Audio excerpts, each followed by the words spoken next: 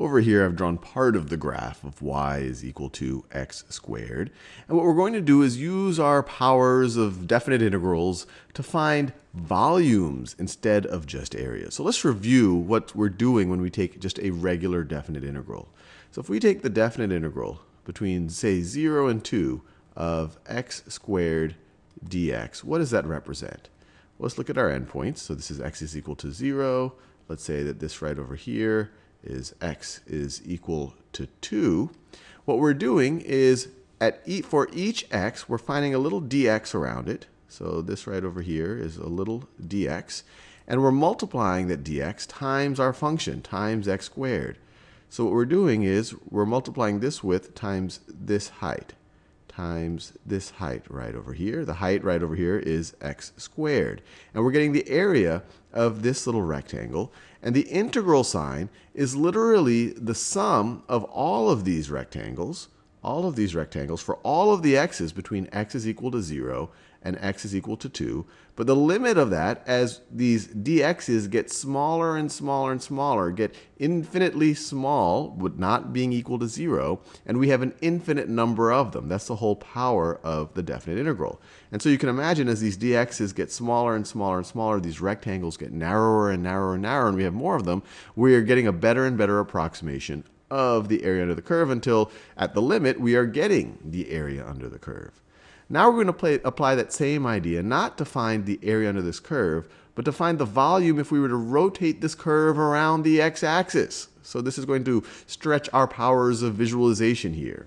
So let's think about what happens when we rotate this thing around the x-axis. So if we were to rotate it, and I'll look at it, say we're looking at a little bit from the right. So we get kind of a base that looks something like this. So this is my best attempt to draw it. So you have a base that looks something like that. And then the rest of the function, it looks kind of like, if we just think about it between 0 and 2, it looks like one of those pieces from, I don't know if you ever played the game Sorry. Or it looks like a little bit of a kind of a weird hat. So it looks like this. And let me shade it in a little bit. Shade it in a little bit, so it looks something like that. And just so that we're making sure we can visualize this thing that's being rotated, and we care about the entire volume of the thing, let me draw it from a few different angles. So if I drew it from the top, it would look something like this. Become a little more obvious, it looks something like a hat. Point up like this, and it goes down like that. It would look something like that. So we're not seeing, in this angle, we're not seeing the bottom of it. And if you were to, just to orient yourself, the axes, in this case, look like this. So this is the y-axis. That is the y-axis. And then the x-axis goes right inside of this thing and then pops out the other side. And if this thing was transparent, then you could see the back side. It would look something like that. The x-axis, if you could see through it, would pop the base right over there, would go right through the base right over there, and then come out on the other side. So this is one orientation for the same thing. You could visualize it from different angles. So let's think about how we can take the volume of it. Well, instead of thinking about the area of each of these rectangles, what happens if we rotate each of these rectangles around the x-axis? So let's do it. So let's take each of these. Let's say you have this dx right over here, and you rotate it around the x-axis. So if you were to rotate this thing around the x-axis, so I'm trying my best to, around the x-axis, you rotate it, what do you end up with? What do you end up with? Well, you get something that looks kind of like a coin, like a disc, like a quarter of some kind. Let me draw it out here. So if you were to, that same disc out here would look something like this. It would look something like this, and it has a depth of dx. So how can we find the volume of that disk? Let me redraw it out here too. It's really important to visualize this stuff properly. So this is my x-axis. My disk looks something like this. My best attempt. The x-axis hits it right over there, comes out of the center, and then this is the surface of my disk, and then this right over here is my depth, dx. So that looks pretty good. And then let me just shade it in a little bit to give you a little bit of the depth. So how can we find the volume of this? Well, like any disk or cylinder, you just have to think about what the area of this face is and then multiply it times the depth. So what's the area of this face? Well, we know that the area of a circle is equal to pi r squared. So if we know the radius of this face, we can figure out the area of the face. Well, what's the radius? Well, the radius is just the height of that original rectangle. And for any x, the height over here is going to be equal to f of x. And in this case, f of x is x squared. So over here, our radius is equal to x squared. Radius is equal to x squared. So the area of the face for a particular x is going to be equal to,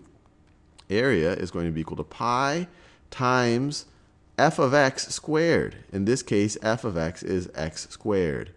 F of x is x squared. Now, what's our volume going to be? Well, our volume is going to be our area times the depth here. It's going to be that times the depth, times dx, times dx. So the volume of this thing right over here. So the volume just of this coin, I guess you could call it, is going to be equal to, so my volume is going to be equal to my area times dx, which is equal to pi times x squared squared. So it's equal to pi x squared squared is x to the fourth, pi x to the fourth dx, x to the fourth dx. Now this expression right over here, this gave us the volume just of one of those disks. But what we want is the volume of this entire hat, or this entire kind of bugle or cone looking, or I guess the front of a trumpet looking thing. So how could we do that? Well, the exact same technique. What happens if we were to take the sum of all of these things? So let's do that. Take the sum of all of these things, and I'll switch to one color. Pi times x to the fourth dx. We're going to take the sum of all of these things from x is equal to 0 to 2. Those are the boundaries that we started off with. I just defined them arbitrarily. We could do this really for any two x values. Between x is equal to 0 and x equals 2. And we're going to take the sum of all of these, all the volumes of all of these coins, but the limit as the depths get smaller and smaller and smaller, and we have more and more and more coins, at the limit we're actually going to get the volume of our cone or our bugle or whatever we want to call it.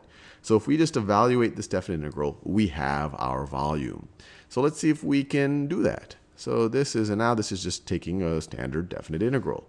So this is going to be equal to, and I encourage you to try it out before I do it.